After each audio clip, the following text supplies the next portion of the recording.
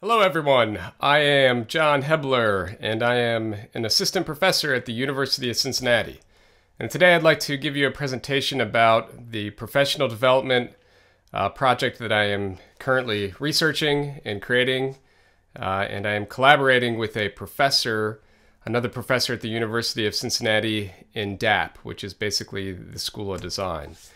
So to give you a little bit of overview of the project, currently my partner and I were creating an iPhone application where the user can basically interact with visuals and sounds and different environments where, as this person does certain gestures, the sounds and the visuals change. And the whole point of the app is that we are currently testing it so it can be a stress reducer.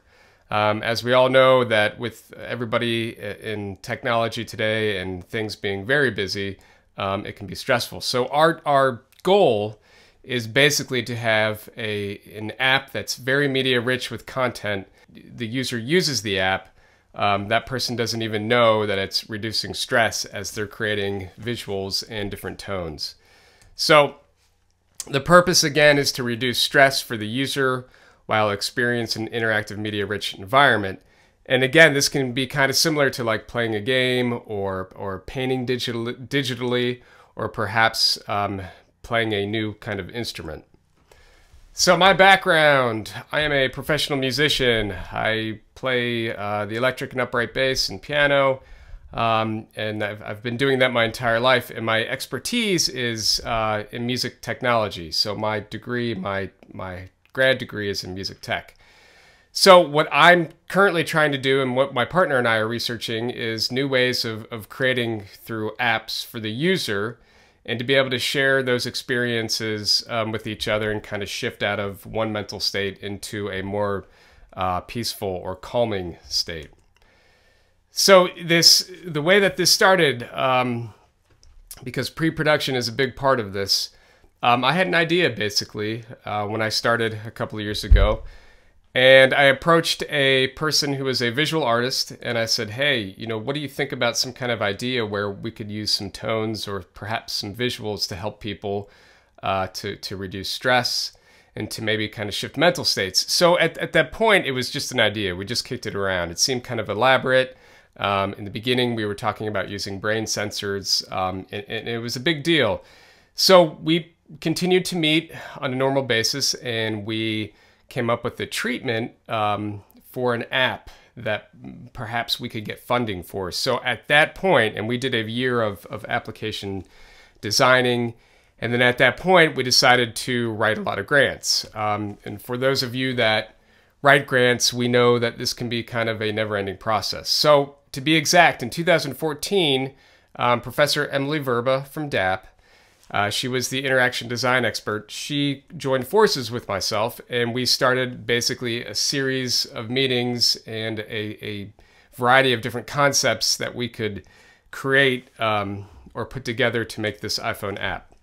In the beginning, we started meeting with art therapists and social workers and neuroscientists, and we were really trying to find a path for us that would make sense in pursuing this process.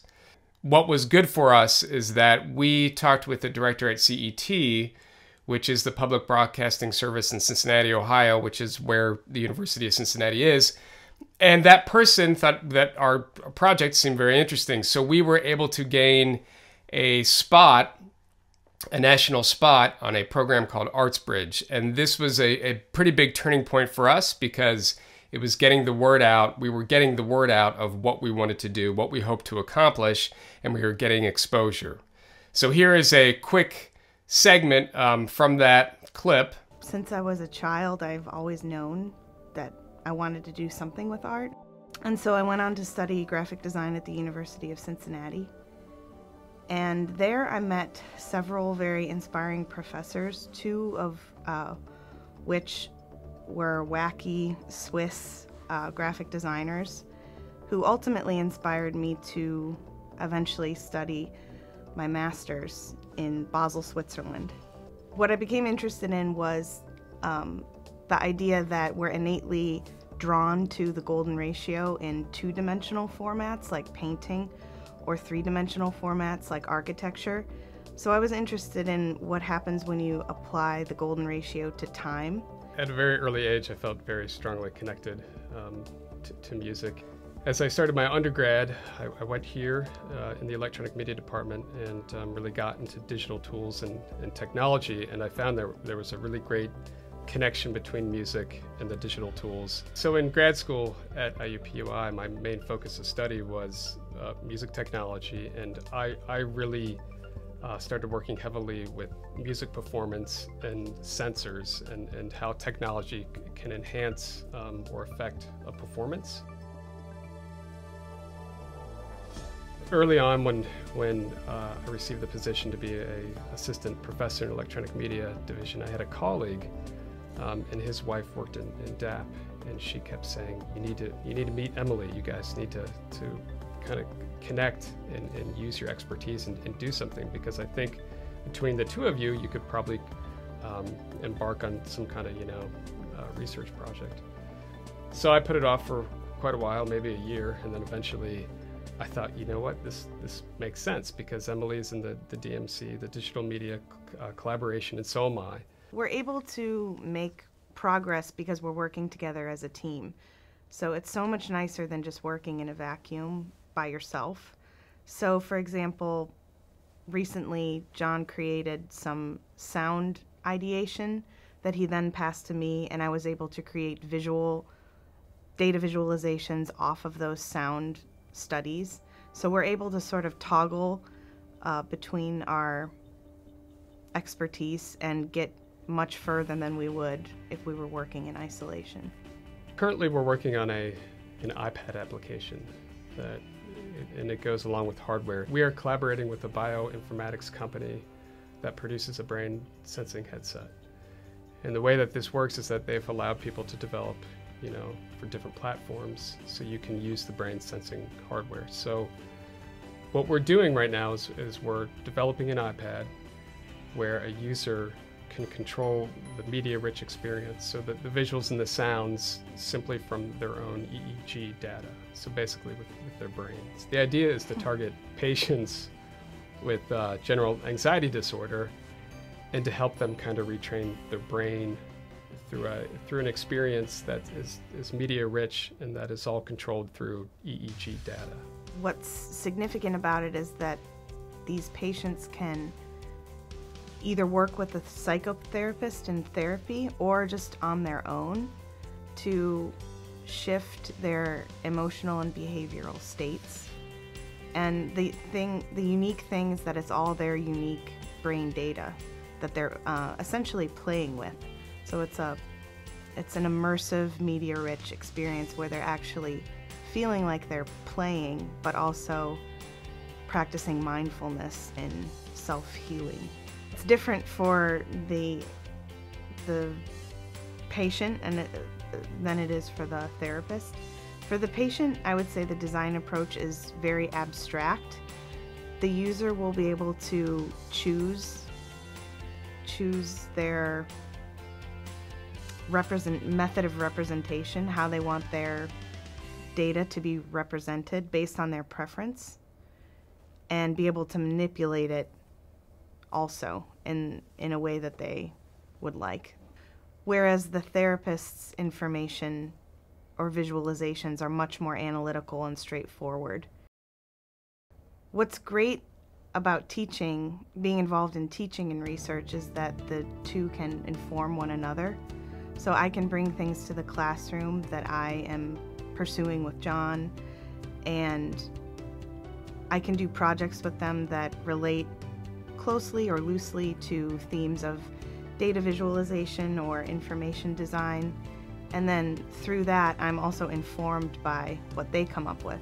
I think my motivation to produce art or music, it's something that I have kind of always felt that's in my blood, so to speak. And there's something about the creative process for me that's really kind of liberating, and it's kind of an unexplainable feeling. And then I think sharing that outcome or sharing that product or whatever that it is that you created, there's a sense of really great satisfaction in that.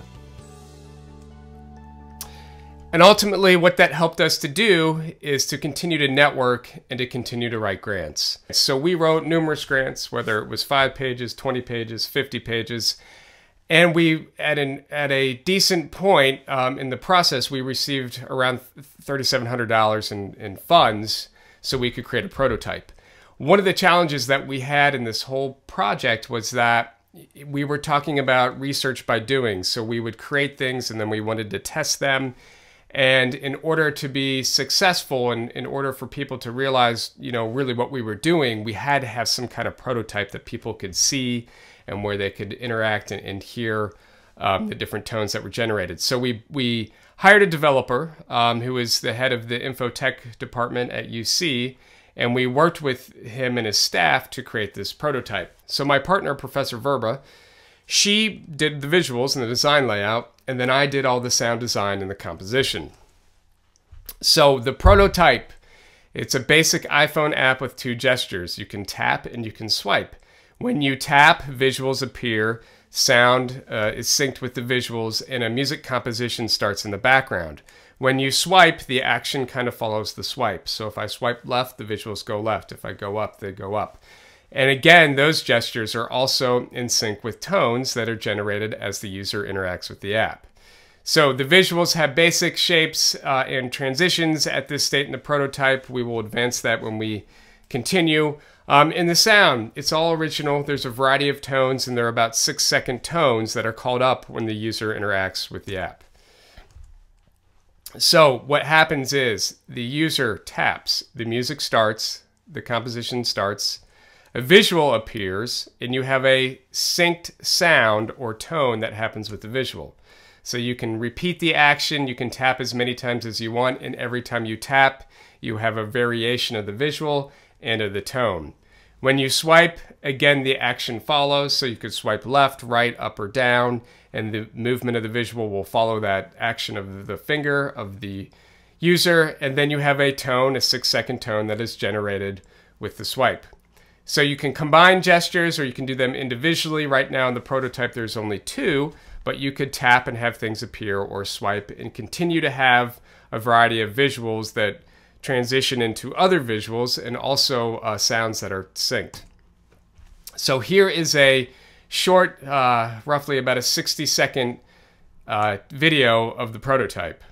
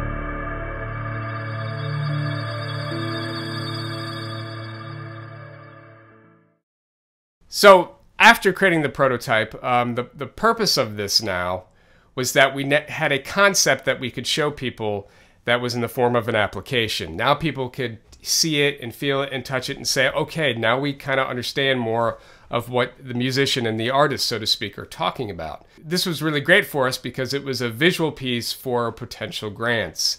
And the whole idea was to get more money so we could perfect this and eventually or hopefully bring it to market.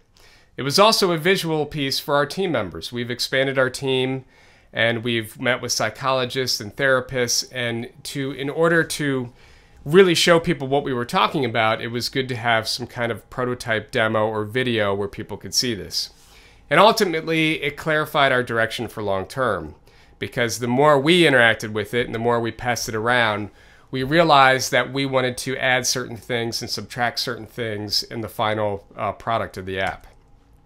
So the results for us, which was really wonderful at this point, is that we recently received a $23.7K or $23,700 more in grant funding, which now has taken us to the stage where we can fully develop a final product.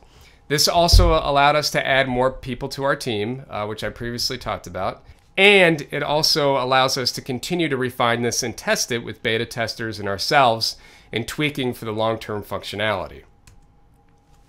So the current stage of this professional development research project is we are in phase 2 of development.